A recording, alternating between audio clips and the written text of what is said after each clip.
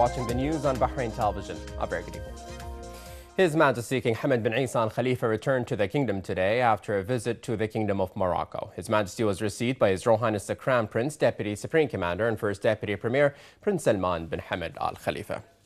The Minister of Foreign Affairs Sheikh Khalid bin Ahmed bin Mohammed Al Khalifa and the Defense Affairs Minister Lieutenant General Yusuf bin Ahmed Al Jalahma participated in the International Coalition meeting to fight terrorist organization Daesh, which was held at the headquarters of the United States Department of State in Washington today to review the alliance's efforts in fighting Daesh at all levels and to discuss ways to develop these efforts in order to ensure the eradication of the terrorist organization. The Minister of Foreign Affairs affirmed the Kingdom of Bahrain's keenness to participate in this important meeting, which will discuss the phenomenon of terrorism in all its dimensions, implications and manifestations, which is one of the most dangerous challenges that faces the international community. He stressed that achieving peace and security in Iraq and Syria depends on the elimination of all terrorist groups and not only Daesh, as these terrorist groups threaten all countries of the world. He added that countries must start recognizing the danger of the expansion of terrorism to them and the need to address all forms of extremism, violence and terrorism through effective, organized and collective action to get rid of these organizations